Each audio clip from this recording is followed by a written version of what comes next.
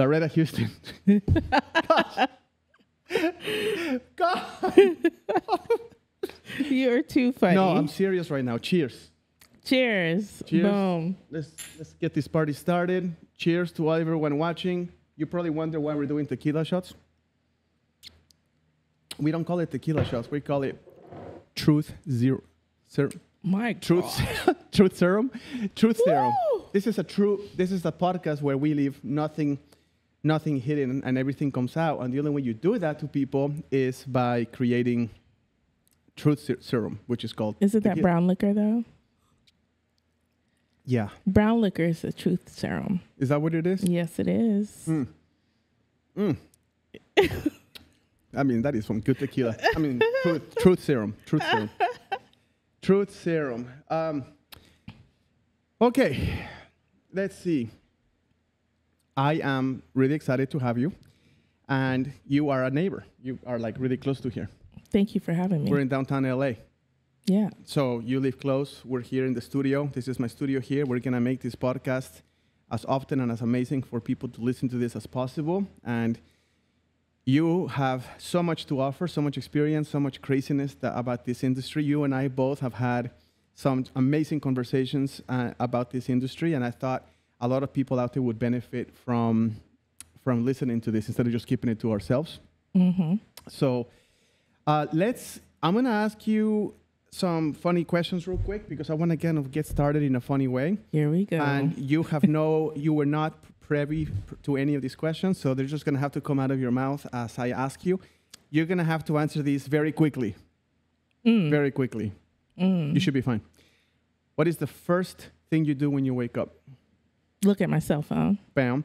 What is your favorite chili for flavor? And what is your favorite chili you could eat raw? I didn't know you can eat chili raw. I do. I eat chili raw every morning. That's the first thing I do when I wake up. Black people's chili? Sorry. No, I do eat the chili all the time. I have no problems with the chili, but I'm curious what people's chili. The reason why I discuss chilies is because chili is the way I describe my lighting in my photography. It has like spiciness to it. We want to keep it spicy. Ah, okay. So the lighting that I tell people is this lighting has no spice. It has to have some chili on it. That's why chilies are important to me. Plus, I'm Mexican, so why don't you just add a little bit of the jalapeno in it, some peppers, like. That's the problem with jalapeno. It doesn't condiments, have any spice. Like it doesn't have any spice. You need something minimum serrano and up. Serrano, habanero, Carolina Reaper. These are the kind of chilies we're talking about. Jalapeno is good for mostly flavor. It doesn't have any kick. It doesn't kick your butt, and it's just kind of like lame. Well, you can't tell me that when it's in my drink. If you went on vacation, what lens would you choose? You can only take one. 35 millimeter. Classic. I like that. Cheers to the 35 millimeter. Cheers. Boom. What are you a night owl or are you a morning person? I'm both. Interesting. What would you prefer to have dinner with a landscape photographer or an astrophotographer? Astros like the stars and all that, or a landscape person? Landscape, because I can make money from it. You don't think astro people just like no? I mean, I really don't know, so I can't even answer that. But I could take the landscape and make it my own and start shooting real estate photography or wildlife photography. I can take it to another extent. Yeah, I think landscape. I did have dinner with an astrophotographer. Those guys are intense. Oh, I'm sure. They're intense. Like in the nerd scale is high. Yeah, I've heard. Yeah, it's high. But I mean, I'm not there yet. We're all nerds a little bit. We all have a little nerdy. Maybe you're not. You're super cool. I'm definitely nerdy. You're more nerdy, 150% more than me. These are just like hashtag facts. Okay, it's just hashtag facts. Okay. I am a nerd. That's okay. What is the best advice you have ever received in your photography career? I think the best advice that I received was, in order to be a great photographer, you need to shoot indoor and outdoors to know both. Exactly. That is such a good advice because people need, people get stuck in their own little bubble they say I shoot natural light, and they never go into the studio. I get it. People don't have to go into the studio. They can stay outside forever.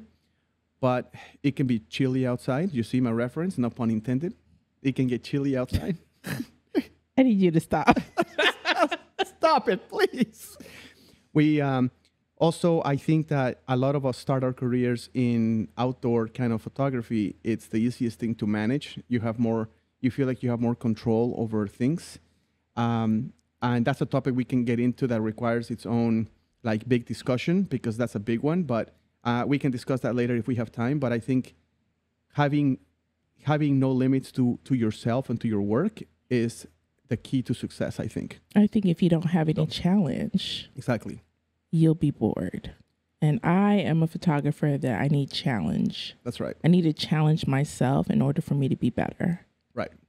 We cannot just be in our comfort zone forever. I think in the creative world, being comfortable is kind of like putting your feet on fire. No, it's deathbed. It's your deathbed. Like, you are never going to survive. Being comfortable, you won't survive. Exactly. The more you get out of your comfort zone, the more you will succeed, and you will surpass other people. You will have more clients. You will have more options. It's going to be great. So that's a good one. What is your biggest pet peeve? What pisses you off? Now, are we talking home, or are we talking about personal? Are we speaking of photography? Like what? Let's say we're discussing personal. What personally is disloyalty? Ooh, okay. All right. That is big for me. I am a very loyal person. Once I figure out you're not loyal to me, I keep it moving. Oh my God. Yes, I'm straight cutthroat. What is your pet peeve that you can think of on set? Disrespecting me. Ooh, hold on. I got to switch over to high five for that.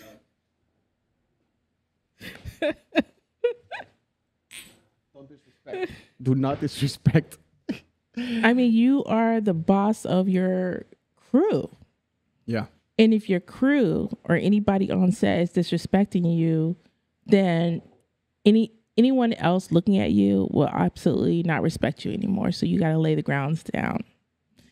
I just don't tolerate disrespect. And once I figure it out and I see it, I am known for the room. Everybody knows when Laretta brings somebody to the room, I'm having a real deep conversation with you because there's something I don't like.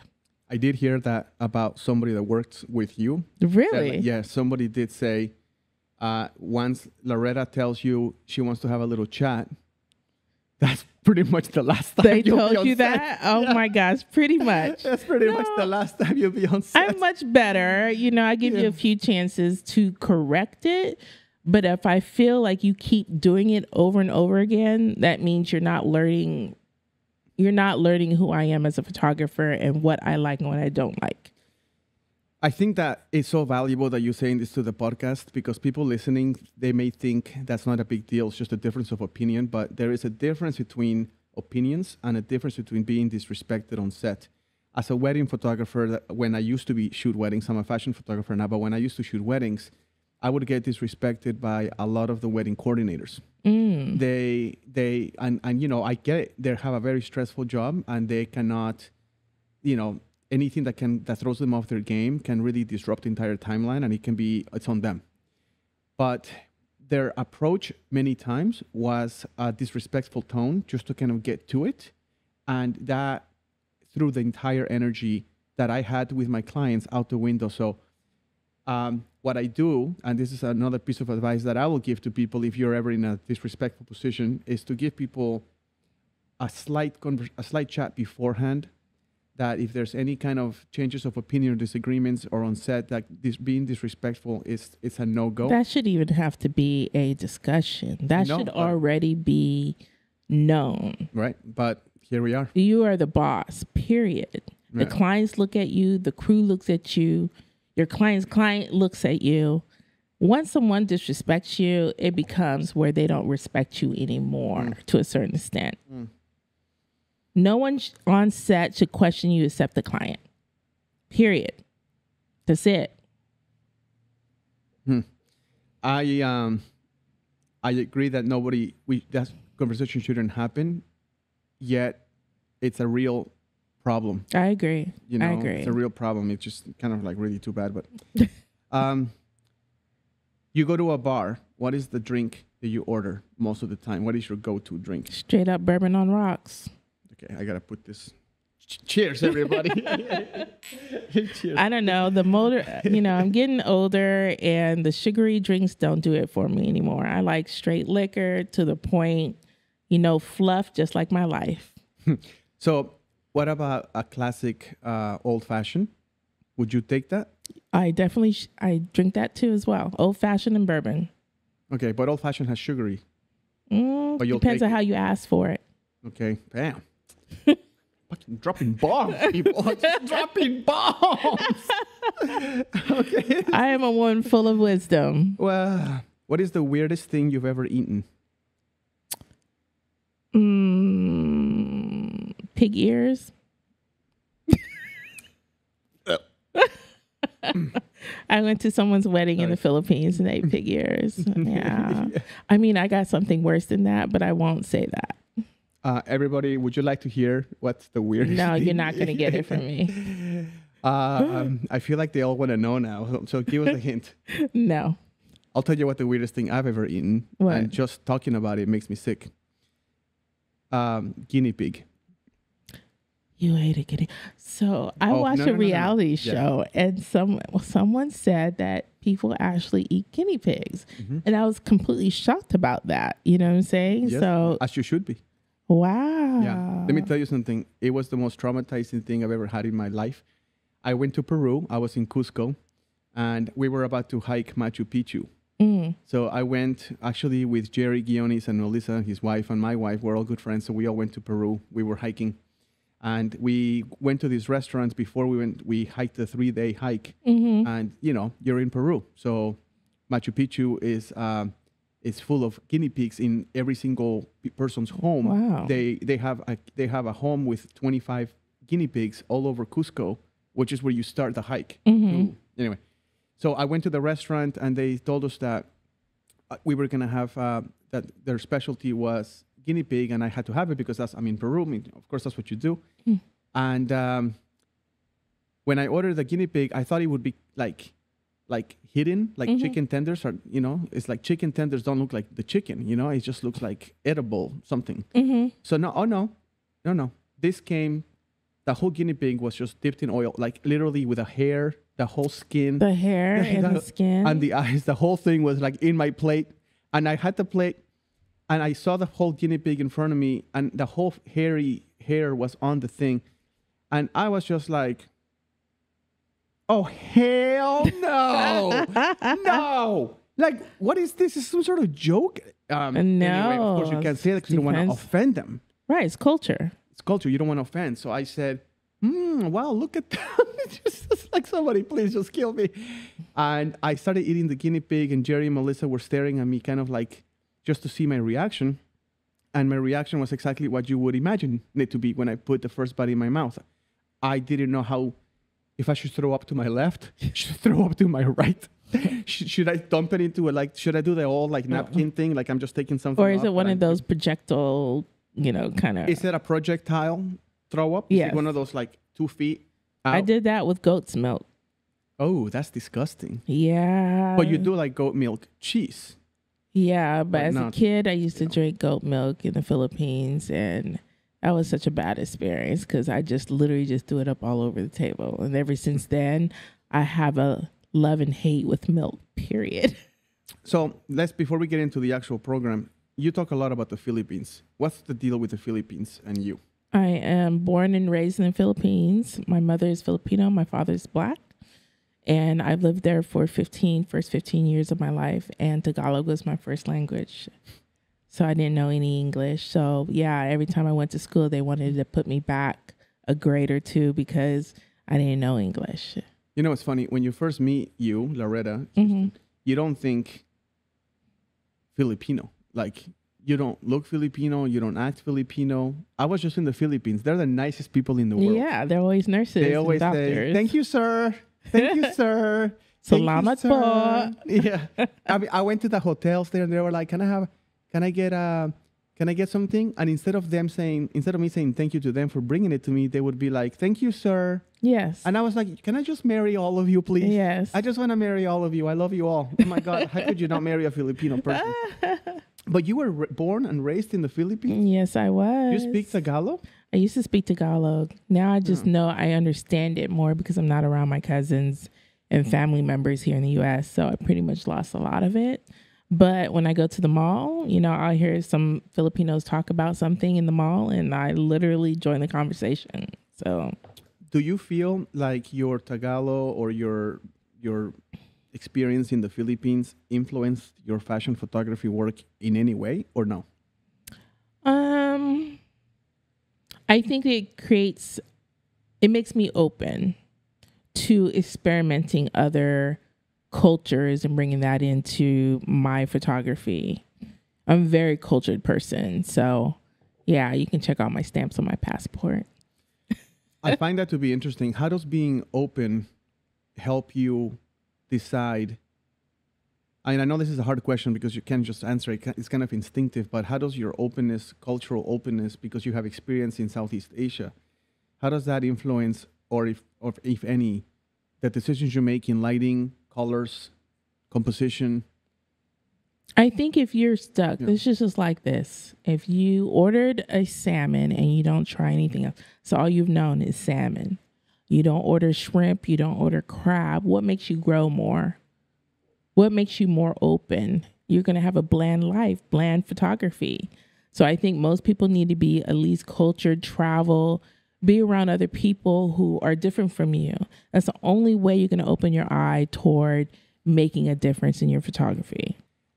The value that you just provided right there is enough for people to just close this podcast down and be good with it. Don't do that. We have more of this juicy stuff coming, but I cannot tell you how great that answer was, and I hope people take it to heart that never leaving your neighborhood. It's like running a 10K with handcuffs and a ball and a chain in your ankle. Or eating chili without the spices. There we go. Well, everybody should be eating chili. To me, it's sacrilegious not to. I don't understand anyone that doesn't. But for you listeners out there, everybody, thank you so much for listening to this incredible first podcast, first of many, is that what you just said was having more experiences in your life opens your brain up to things that you would never be privy to. You would never decide or see things in a different way. You would basically just see it the way you see it in your little. It's very linear. In your little cone world. Yes. And then people wonder, like, how does this person photograph so well in so many locations?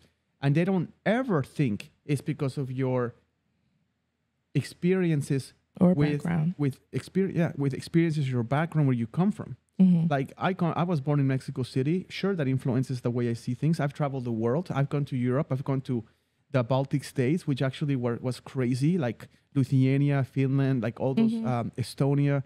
The way they see the world was so different that it changed my photography forever. But it's not about me, it's about you, so we'll discuss that later. But that's a really cool thing to say. But we also have to add that if you're not available to travel, maybe I've known a lot of people who don't have passports, but if nothing else, befriend someone that's different from you. Of different culture. That's a good point. You learn a lot. You could actually just be friends with a person from the Philippines. Exactly. Or from wherever country. Yeah. And you can just learn. I swear you're not going to hate lumpia. You're going to love lumpia. What the heck is lumpia? It's like a little egg roll that we actually eat in the Philippines. And you can actually have it with meat. And it's really skinny and people love it. That's the first thing that goes out when we have a family get together. Have you ever eaten balut? Yes, I have. Yes, I have. Tell the audience real quick that balut is say it. Say it. It's an unborn little chicken. It's still in the egg, but part of its shape is already forming. Yes. Okay, and people in the Philippines, this is like a it's like eating snail.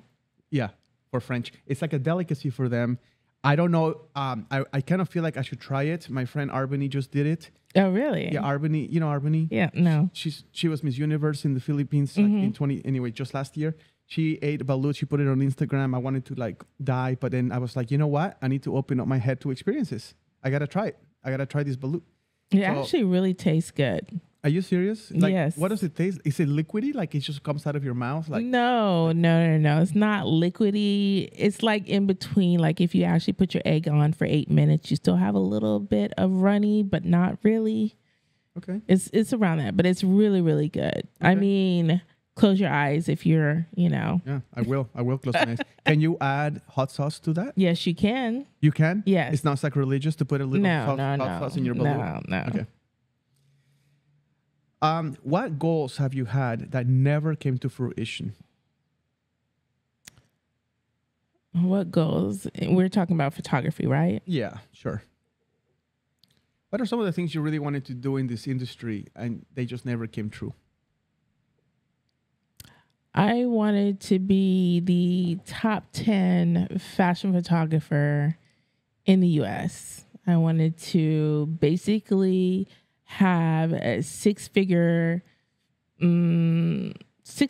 campaigns. I wanted to shoot Vogue. I wanted to shoot everything possible that had meaning for me. And I had to come to a certain point where if that happened, that's great, but it's also a good change for you to actually make a difference in the small things that you do. What, if you're willing to share, did you do that made it so it never came to fruition?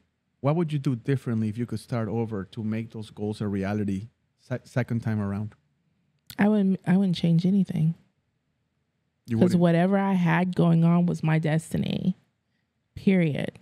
And I did everything possible to be there, but it just sometimes the goals that we really want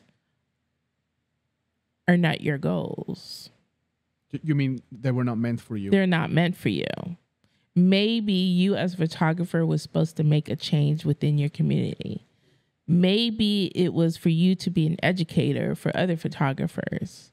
Sometimes we dream big, but sometimes we have a different path that we need to go on that we accidentally just kind of jumped into. And to me, as a photographer, I see that change.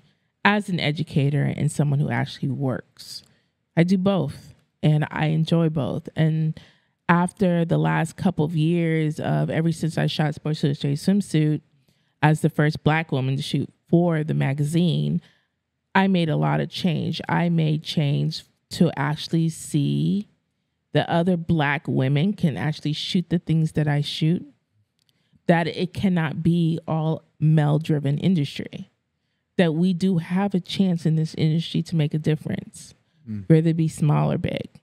Wow. That is an unexpected answer. I didn't think I was going to go that far. It was unexpected because I look back at my life and I think like I've achieved a lot in this photo industry, but I've had dreams that never came to fruition either. And I go to bed thinking like, stupid me. Why didn't I do it? And maybe the reality is what you said. Maybe it wasn't meant. Maybe it's not about you. Meant for me. Maybe what for example, I have always been an educator. I love teaching. I have been teaching my entire life, so that's what I do. But when I wanted to slow down and teaching and do more like what you said, like Vanity Fair and Vogue and all these fashion magazines, I'm getting there, but it may never come. Mm-hmm. And I have to be okay with that some things are not meant to be all the time. You don't always get to decide your destiny. Sometimes part of your destiny is decided for you. It's decided during the journey. The journey takes left and right turns and you go with the flow kind of thing. And this is the way the artist world is. Like sometimes it's not about you. Okay. Sometimes it's about the people you meet, the people that you actually just even a little bit of something that you did for them or with them has changed their life. Maybe it's a model that never really thought that she was ever pretty and then you took pictures of her and it changed her life. Maybe it was, you showing another photographer exactly what they need to do. And even though they surpassed you, you had something to do with that destiny. Sometimes it's just that itself. I'm not even exaggerating, but I'm doing this podcast for the great people of the world. Mm-hmm. But I feel like I'm learning so much myself right now. I'm like really digging this, and I'm digging it from a real, honest, organic point of view. I feel like sometimes we artists are very hard on ourselves. I am. And I am too. And it's kind of part of our personality trait, regardless of what your sign may be. We seem to be very hard on ourselves. We're highly opinionated. We have this feeling like we should be given every artistic opportunity in the world, and why were we not given that opportunity? And is it you? We always take it hard on ourselves. We always think it's us, Mm-hmm. and it's not, And this is why it's so great to have you, because you have a lot of experience in not only life but in the industry, and you're bringing it to life for people to kind of take a chill pill about being hard on themselves and realizing that go with the flow. Go with the flow of the journey. Fuck it. Exactly. Beep. Beep, beep, beep. Sorry. Sorry, guys. I have a button. I'm sorry. What did you say? Yeah. Yeah. Anyway, let's go on to the last few ones, and then we'll get into the actual program. But what is one thing you wish people knew about you that they don't? That's a good freaking question. What? Yeah. What would it be? Say that again. What is one thing you wish kind of people knew about you in general? Like, say you asked ChatGPT about Laretta Houston, and it showed up. They're like, hey, They don't even know. They're going to find out about that. I have a very serious person. I'm a serious person when I need to be, especially when I'm working. But I am goofy as I don't know what, and I'm pretty chill. So outside of work, I'm a completely different person. And only you would know if you would actually hang out with me. Which, by the way, may I say, it's a real pleasure to do so. Yes. All the time. Yes. But you have not really got to know me. We've hung out. You became a Canon Explorer of Light 2 years ago? 3 years ago. 3 years already? Mm-hmm. What has that been like for you? Life-changing. Life-changing. Darn it, that is... Life-changing is the best way I can say what being a Canon Explorer of Light. Why is it life-changing for you? Like, what it has been for me too, but I'm curious why you have everything, all your ducks in a row. You've been shooting for Tyra Banks, and you're shooting for, Sports Illustrated, and you do all these big things, ABC. TV, Yet a camera brand, the best in the world, Canon, comes up to you and makes you a Canon Explorer of Light, and then you're saying it was life-changing. That's a strong statement. What made it so life-changing? Because it changed me. Okay. I became a person that I never thought I would be. And I never thought that I would be an educator. I never thought that I would actually change people's lives. I even challenged myself. I would never be on a podcast or in front of a camera, ever. I was always that photographer that said, you be the artist, you're the main attraction. I just want to actually create and make it happen for you. Now I'm in front of the camera and it makes a difference. I'm more confident. It's just such a great challenge. I've never ever tried to, I don't know. It's just such a big challenge for me. And I felt like I've actually conquered it to a certain point. Just let the record show that I was there on your first teaching gig ever. And I think you did really well, but you were not comfortable in that environment. No, I was not. You were kind of like, you were out of your... It was out of my norm. Out of your comfort zone. Yes. Because shooting and doing what you do and teaching others, the process is two very different skill sets. Exactly. You know? So, yeah, no, I mean, I'm not going to me, whether I be on stage or going to a campaign, whether I shot the client several times, I'm always nervous. The time that you get unnervous, that you're not nervous anymore, is the time that you need to evaluate your career. And you got into that very quickly because you came to teach at the Photo Creators Conference in Tucson, Arizona 2 years ago. And thank you for having me. Oh, it was switch back to this. Yeah.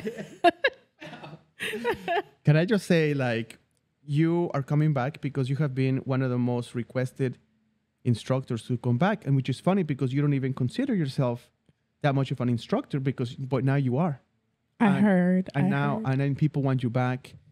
You really push the limits of fashion in a ranch, and I think people don't realize, like, Photo Creators Conference has no limits in where you shoot. Exactly. It is a 500-acre ranch in Tucson where you can pretty much choose any place between lakes and 300 horses, 15 ponies, like everything you could possibly want. The desert landscape, the Sonoran Desert. You grabbed yourself a bunch of horses. You put the models on top of them. You made them lay down on the horses. You made them do all these things. I was just like, what is my liability insurance look like? What is my liability insurance? I didn't really think about that when I shot the models, but yeah. But what came out of that was students were just effing mind blown of how open your ideas were. They were limitless, and that was the first punch in the gut that Laretta Houston brought to the conference. Is like, don't be shy with your ideas. Don't be shy with your concept. Go after it. Go after it. And people were just like, what is she doing? What's all this stuff? And the photos were just, a lot of times students are a little bit reserved, and you pulled that crap right out of them. You just sucked the reservedness out of them, and you said, go, we're doing this. I mean, as a photographer, when I first started, I started in the living room of my townhouse. I literally brought plaques, had some wood cut at Home Depot, made it the floor, had the background over it, and started doing shoots in my living room. When you start trying to figure out what you can create within a small space, then that takes on to your going as you, how can I say? It's a part of you when you go to every shoot. So when I go to every shoot, I'm already evaluating before I even walk in the door. This is where I'm going to shoot. I'm going to go ahead and shoot on that horse because I've never shot with horses before. I'm going to go ahead and do this. I'm going to do that, because if it's there and it's free for you to actually create, why not take advantage of it? It makes no sense to me. You limit yourself when everything is there for you to explore. You limit yourself? Yes. When everything is there to explore? Yes. When you are holding yourself back from your creativity, you're not doing yourself a favor at all. Yeah, I agree. Okay. You as a photographer need to create and keep creating. And things that you never thought you would do, once you shoot it, you're like, wow, I never thought I could do that. And that was some of the answers I got from the photographers who were at your conference. Can you imagine that concept you just said, how much it will open up people's creativity? I've been teaching for 20 years photography. And one thing I wish I could get out of any student of mine is, don't question yourself. Don't be shy about your concept. And the one thing I wish they would do more is get yourself in a room that you have limited options with limited equipment and create 5 variations of a really cool photo and keep at it until you get 5 really cool photos in that limited room with limited equipment. I agree. Your brain will be on fire and the struggle is real, and that is the only way you're going to expand your brain cells to become a much better photographer. Because when you open up your bag and you have 15 lenses and 3 cameras and you have the world is your oyster, you just get stuck.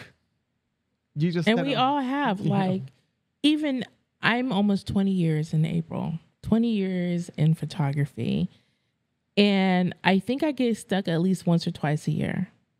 Mm-hmm. And I was actually stuck before I went to your photo conference. You were? I was stuck. And the thing is, people don't know that you're stuck. But it's to the point where you don't know what else to create because no one has challenged you, or you've never been in a predicament where you would be challenged, right? So when you gave me that call and said, hey, Laretta, I want to invite you to my conference, I'm like, hell yeah. Yeah. And when I went, it opened up so much for me. I had so many creative ideas that I wanted to do and share with the students. And when I came back, I started making money again. When you're stuck and you get bored, it's just, that is a problem with me. I don't care how much money I make. If my creativity stops, I stop. Mm-hmm. And if I'm not in the environment to create, I need to make it creative. So even in my boring campaigns that I shoot sometimes, I got to make it creative because that's the only way that everybody's going to have a great experience. I am an experience. You said something funny, like the sometimes fashion photography, people think it's always exciting and fun, but a lot of times it's actually not. No, because we wear 10 hats. You do, but I mean, a lot of times when I shoot campaigns, you're actually quite limited, and this is why I kind of still miss wedding photography, because in wedding photography, every step you take could be a different composition, a different room, a different place, a different vibe. But in fashion photography, consistency is important because you're trying to create a look, right? Like a story to go with it. No, your brand. You are the brand. So why would you actually create? I mean more like editorials. You have to be consistent on the background, and it has to just change the outfit. And I find that not the most exciting thing. Fashion campaign, yeah. I mean, fashion campaigns are could be more open but you're still kind of like, we're gonna do it in the beach, we're gonna do it in this location, and you cannot stick to that. Editorials, you pretty much put a white background, or you have like a background that's already set, and you cannot keep that background, and all that changes is the outfits basically, and then that creates the story. You're looking at me like you don't agree. Yeah, I don't agree. Okay, why do you not? Don't agree? I don't think it limits you. As a fashion photographer, you are the creative. You make everything freaking work, whether you shoot it. Like, I don't feel like if you shoot on white background, you got to shoot white background for the whole story. Take the model out. Take her on the street. It all will come together in the story. At the end, you'll create that story. So to me, I feel like there is no limit. What would you tell people listening about the difference between a portrait and fashion photography, where fashion, the main subject is really the clothes, and portrait, it's really the face. But in fashion, especially these days, there has to be more of and tell me if I'm wrong, and it could be, but they wanted to have more of a connection with the audience, like the model has to have more like a human connection with the audience, but you're still assigned to make the clothing the hero. Mm-hmm. So how do you do that? I think the clothing is not the hero. You are. Oh my God, dude. Yes, so good. The clothing is secondary.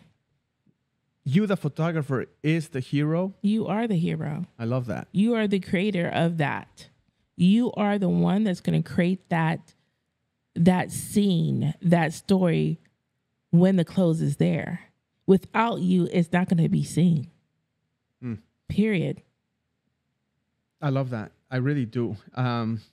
This is a great conversation, by the way. I'm not even joking. It is, because I'm actually like, because I feel like I'm not the hero. I feel like I'm always pushing to make the clothing the hero. But if you actually think about what you're saying, without the photographer's creativity, how does the clothing come alive? The photography is like a meal. You are the meal. Everything else is secondary. A little pepper here, a little salt there, little paprika there. Like, that's an addition to the main meal. You are the main meal. Not the model, not the clothing. You are the main meal. This is just like, yeah.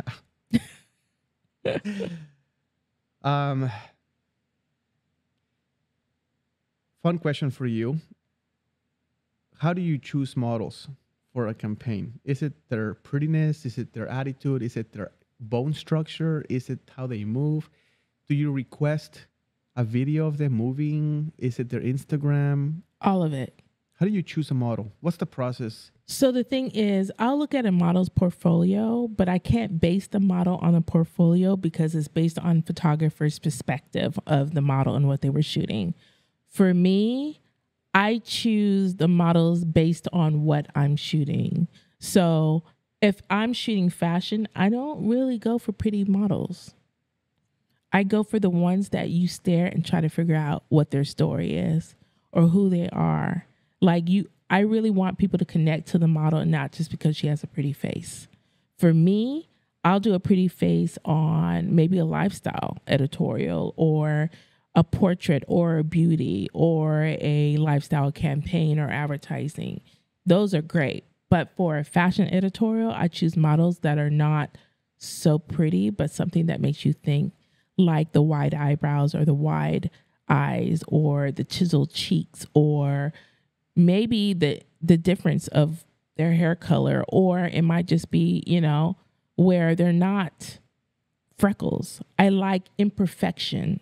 And for me, imperfection makes you think about the person because all of us we're not perfect. And we would like something that we can actually relate to. And so when I pick a model, I want it to be relatable, but also question you as a person because they're not perfect and neither are you. You like it, little? What are your thoughts? Can I have a little bit? Oh, okay. Here we go. All right. Here's a tough question for you. And I'm not even sure I was going to ask this, but you just said something interesting that led me to thinking, should I ask this question? Mm-hmm. But it's a podcast, and it's a real podcast. It's a podcast about reality of the industry. Right. So as a favor to the people listening, and as a thank you to them, I'm curious. I'm thinking maybe I should go ahead and ask the question, but what are your thoughts, Laretta Houston's thoughts, on this new trend on inclusivity with all body sizes? Like when you go to Target, for example, you see these ads that with both men and women that are not by any means your traditional model body that you think of, Mm-hmm. And is that like, what message is like, is that something that's amazing and that's good in the world to be able to finally break through? And I'm not talking about anorexic models that nobody ever wanted that. Mm-hmm. I'm just like, there is models work really hard to keep their body in perfect shape. Mm-hmm. And they practice their posing and they practice how they move and they practice lighting. And now we have it, like, it's been like a trend that you start to see these body types that are not what you would consider standard model bodies. Mm. And some of them go really far. Mm-hmm. Like the people that they're photographing are not borderline, but completely obese. Mm-hmm. And I think to myself, everybody has a thought. What are your thoughts on that? Like, does that help people think I don't have to take care of my health because I can make it as a model anyway? Or does it say, actually, I'm glad to see that because no matter what my body looks like, I can still make it as a model? What are your thoughts about that? The average woman is between size 14 and 16. I do know that. Yep. And me, even as I call myself thick or curvy woman, what would I look like not trying to include other women? Now, I don't think it's our decisions or judgment to figure out what a woman needs to be with her own body, whether she decides to be a size 22 or size 0 or 2. But we also understand that fashion samples for clothing are between a 0 to 4. So the standard in fashion photography or fashion period has been a standard because the sample sizes of a model needs to be between 0 and 4. Now, as we've grown over the years, now we have including Black models on runways. Now we're including plus size models in runways, because what do I look like going to a store and not seeing exactly who I am on a mannequin? for years we saw mannequins at very small, size. But now I can go and be like, okay, she got a butt like me, she thick. I can see myself in that clothing. And it's not for everybody, but that's exactly who we are as a society. We don't always have the same taste. And I think that's perfectly fine. I think it's a good thing to have more inclusivity. It's hard to ask that question to people because it can get very sensitive. Mm-hmm. And it's a little bit of a brave move to even bring that up in the podcast, but no, but it's a must needed. It's a good thing. Topic. And I wonder, like, if you are a model body type, do you look at the ads with the people that are size 18, 20? Does that make you want to buy the clothes more if you're a model size? Or does that only relate to people that see themselves more in that size group? I mean, if you really think about it, Victoria's Secret had models that were 5'10" and up. They had models between 0 and 4, maybe, I don't know, but 0 and 4. It's only so much that's going to take, right? Then Rihanna came on the scene and she decided to include other type of models, right? From short models to thick models to not so perfect models, big breasts, small breasts, period. Just kept going. That was the relatable part. And that's exactly why she's successful, because she relates to every woman that's walking on this earth. And not every woman is going to be size 2, 4, 10, 5'10" or up. It's not relatable anymore. So that's why the content for fashion has actually changed, period. And so I think that's even better. Now we're actually including older women. Older women, we've never been on a fashion magazine that showcases us. Now, on top of just including curvy women, now we're including older women, and they're just as beautiful. And these women need to be included too as well. And that's why I feel the Pirelli calendar has switched a lot. Really? I haven't seen them in a minute. I mean, it used to be like sexy shots of women, and now like the last shoot that Peter Lindbergh did for Pirelli, it was the Pirelli calendar, which is probably the more coveted photo assignment in the world. Did you ever want to be a photographer for Pirelli? I would die to be a photographer. I wanted to be one too. I would do anything in my power to become a photographer that's assigned to shoot the calendar. I was like, I want to be the first Black female photographer to shoot Pirelli. Like, that was on my, again, my goal, right? Yeah. But I ended up being the first Black woman to shoot for Sports Illustrated swimsuit. So I feel like it's the same. There's something. Hey, that's a big accomplishment. Let's do this. Yeah. To you. Let's do this. They started, Peter Lindbergh started shooting older actresses and people of all age groups. And I have his book for the Pirelli calendar here in the studio somewhere, and I love the photos. Mm-hmm. I love inclusivity. I just don't know how other people see it. Of course, I love inclusivity. I mean, I'm a person that comes from a different country, and people have been inclusive to me, and I appreciate that. And other people have not been inclusive to me.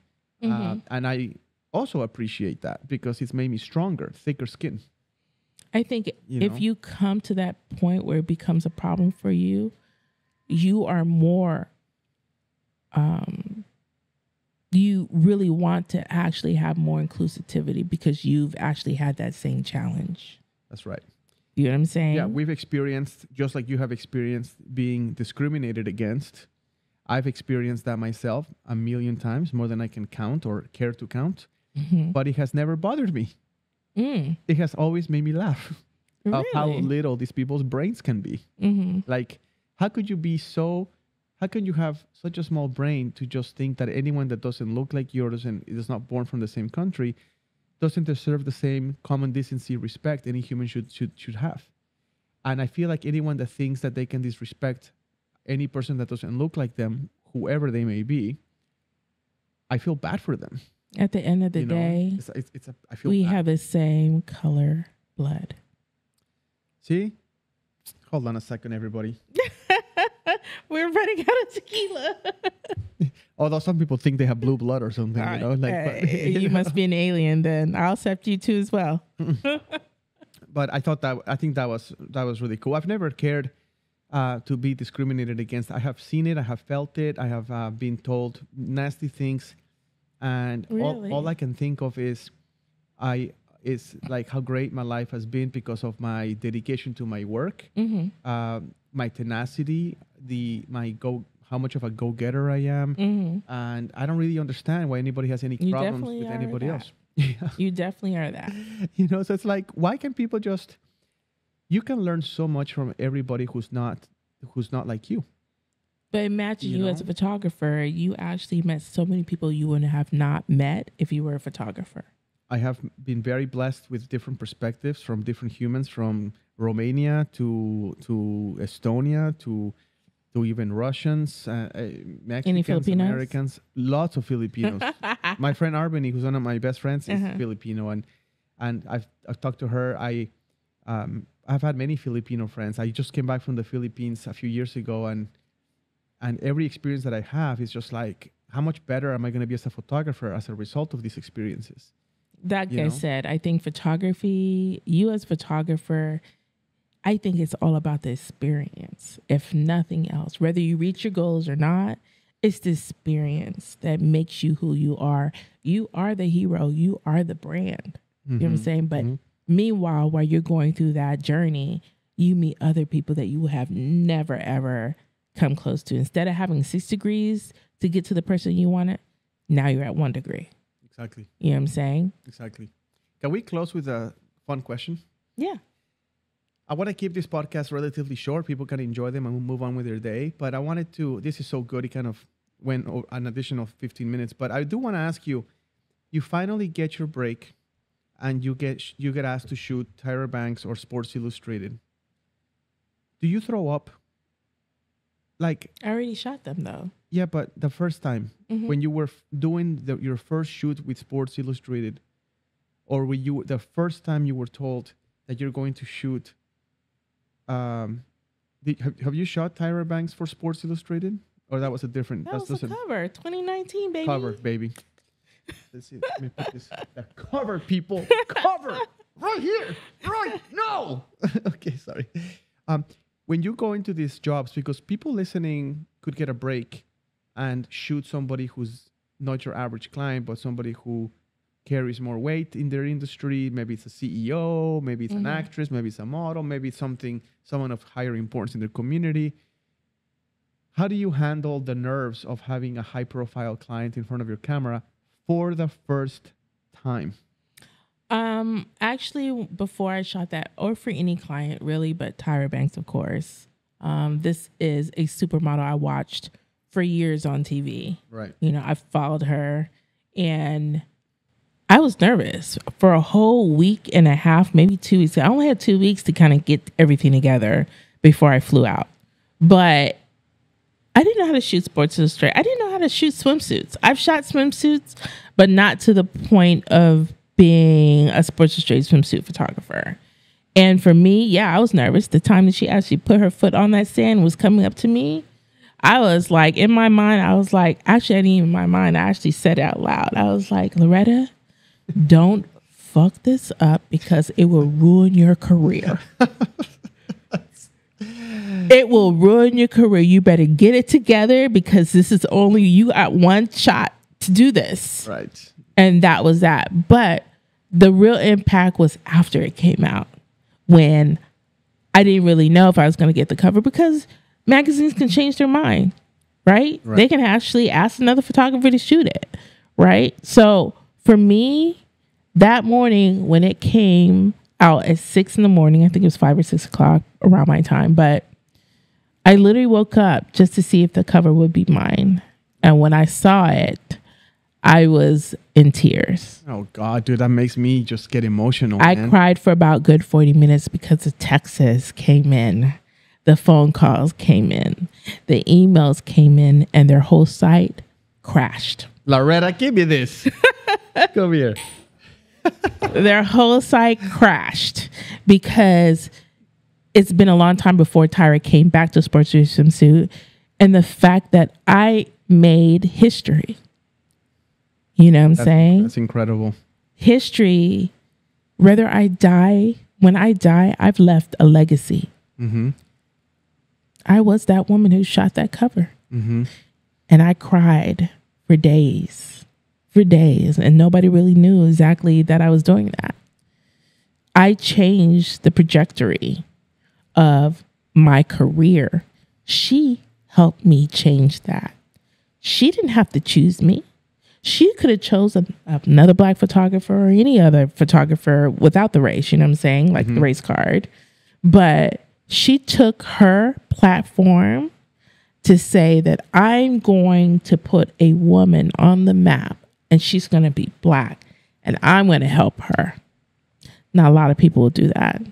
Not a lot of people will actually say that's forefront when they actually make the decision to say, I want a Mexican photographer or a Black photographer or an Asian photographer or whatever. You know what I'm saying? That secondary decision. For her, it was the first. Why do you think she chose you? Why not? Like, what did you bring? Did you have a conversation? Did you do anything special? Was there something? All I know is that she had 3 photographers to choose from, and she actually put me in forefront for, well, she had 3 photographers, right? But my creativity is what had her. She found me on Instagram, not through referrals, not for word of mouth, nothing. She found me searching on Instagram and she found my pictures. And from there, she actually created a Pinterest board with all my photos. No way. Yeah. Give it up, girlfriend. Give it up. So I feel like as a photographer, I think 50% is your work. The other percentage comes with your personality, how hard you work, your creativity, and who you are as a person, period. But 50% is your creativity. That's going to get you at the door. But what's going to get you in the door is who you are, what your brand is, what you represent. That's going to get you in the door, and that's going to get you the job. And Laretta, with that, what a killer ending. Dude. I love it, man. I love it. I think it's such a cool thing that getting to the door is not the same as getting you in the door. Exactly. And then the other part is getting through the rotating door where you continue coming back. Exactly. See, that's a great point too, That's because you want clients to call you back. And she did. That's right. She called me for her Models Land that she opened in Santa Monica. She called me for the ABC job. She's called me several times for jobs. This is why it's a small industry. You can't talk shit about people. No. You will get caught and the word will get around. And the minute you start trashing people in confidence, with other, like talking bad about somebody else in any way you perform, it's gonna I think that's a character about yourself. It's going to come back and bite you. But it's a character of yourself. You know what I'm saying? Yeah. When you start talking bad about other people, it doesn't look good on you. No. It's not a good look. I say that because I sit down with a lot of people do that. They do this. They talk stuff about other people. I don't really want to hear anything about anybody else because everybody deserves respect. I'm not trying to be kumbaya here and rainbows and butterflies, but you don't know what people are going through. Exactly. So why say anything? Like they're not El Chapo. They're just taking pictures. But you also understand that their journey may not be as fast as yours. Right? Right. So you can't be mad that someone hasn't learned what you've learned at 20 years or 10 years or 5 years into photography. Right. They are at their own pace as you are too. And you can't compare yourself at that moment. No. All your own challenge is you. That's right. And comparing and not comparison to other people. Now, there's a healthy comparison, meaning I see this photographer who's doing this great work. Oh my gosh, I need to be doing something like that. But that is a healthy one when you challenge yourself, not envious of other photographers. See, you hit it right on the nail. Like I used to myself, I don't do that as much anymore, but I do remember me thinking, I'm going to compare myself to this person. How come they achieved this and I didn't? How come they got that and I didn't? And that has been a very toxic way of It wasn't moving. your time. It wasn't my time. Just people relax. Your time is coming. Exactly. So, but you can't sit around scratching your belly button, taking the lint out of your belly button all day. exactly. Gotta get your ass out. I don't even know what you just said. It was best to ignore. What I'm saying is, you can't sit in your couch, bench watching something, taking the lint out of your belly button, thinking, my time will come. One day, my time will come. And you're just sitting in the couch. You gotta get out there. You gotta push. Marketing is the key. Getting out there. Go to trade shows. Get a booth. And even if it's not getting yourself out there, it's creating something different that will catch other people's eyes.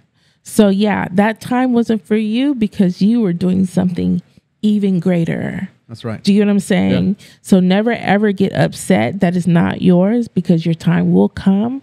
You just don't know when and you don't have a tracking number for it. Damn straight, man. But when it does, that's when those tears come out. That's right. Do you know what I'm saying? That's right. 100%. Guys, we're going to close this. Laretta, thank you so much for spending a little bit of your Sunday with me today. I hope you can come back and do another crazy conversation. You know, Roberto, I just thought like the first time I met you when I first came on Canon, right? Mm-hmm. As a Canon Explorer, like I was like, this guy is going to be my friend. Yeah. I didn't know how I was going to do it, how it's going to, come in fruition, but it did. And I'm actually grateful for you as a friend, as someone that will just tell me the hardcore truth. I don't want nobody to just say yes to me, but I want somebody to challenge me like, Laretta, have you ever thought about this? Or you can't think that way anymore. Yeah. And thank you for being there. Thank you. No, we've hit it off really well from the moment we met. I find you special because you are a person that just doesn't bullshit. You just say it how it is. And that's a skill and a quality in a person that I don't see often anymore. Mm-hmm. And I truly appreciate it. You can have your temperament, you can have your pet peeves, you can have whatever. But what I love about you is how real and how you're not hiding things in your head and trying to keep little secrets to yourself and be like, oh, no, I'm not going to say that because that's going to give too much about what I do. And you're just like an open book for people. And I need more people like that. We all need more people like that in our lives. Because if I do something stupid, you will be the first person to tell me and say like, what the hell are you thinking? And if you do something stupid, I am very happy to be, to be like, Laretta, what's happening here? And you need friends that are going to be real and have your best interest in mind. And that's hard to find. But I also want to say that even if you share your secrets, it's not going to hurt you. Nope. Because yourself is a brand already. That's right. Do you get what I'm saying? That's right. It's not going to hurt you. Yeah. What is the saying? Like, it's like when people copy you, the best they'll ever be is a terrible version of yourself. Hey, I've had that happen. I've had it happen several times. It's like the best thing that's going to happen is that. And if it does, it's just like, it is what it is. I've moved on from that. You know what I'm saying? Yeah. So let that be their achievement, but I'm going forward to something else. That's right. Yeah. And guys, if you haven't heard, one last few things, you should try to go to the Photo Creators Conference. It's in May in Tucson. Check out our lineup this year. And if you have any questions about it, leave it on the comments on YouTube. And Laretta was teaching there. She's definitely going to come back probably 2026. But check out the lineup. And I just finished my book called Picture Perfect Flash. And it's a book that I wrote to really help other photographers out there not be afraid of flash, but not only not be afraid, but flourish with what a flash or a portable strobe can do for you. I don't think people should be limited to natural light. I think you should open up that book, read it, study it, take it chapter by chapter, and really practice what the book says. I wrote a book to be a workbook. It's not something that you read on a plane from Tucson to Phoenix, okay? It cannot be read in a 2-hour flight. But take a look. It's called Picture Perfect Flash. It was written with all my love for you to try to get you out there and succeed. And Laretta, do you have anything that you have? I just have a model posing guide that I've actually developed, and It is on my website under shop. And so, yeah, no, it's not just model posing, it's also art direction. So I feel like you can't have one without the other. So check it out. It's important to have these resources available because they come from people who have been there for a long time, and they're putting information out there that will take you years to be able to do or develop yourself. So check out her PDF. Check out Picture Perfect Flash. It's published by Rocky Nook. And definitely come to the Photo Creators Conference in May. This 2025 is May 5th through 8th. And we have a really incredible lineup. So check it out. Check it out. Laretta Houston, Laretta, Houston, as in Houston, Texas.com. And with that, guys, thank you for watching this episode of the Curious Photographers podcast by Roberto Valenzuela. Cheers to all of you. Cheers. Cheers, Laretta, for the first one and definitely not the last. Yes. Take care, everyone. Bye. Hope you had a beautiful day. Take care. Bye-bye.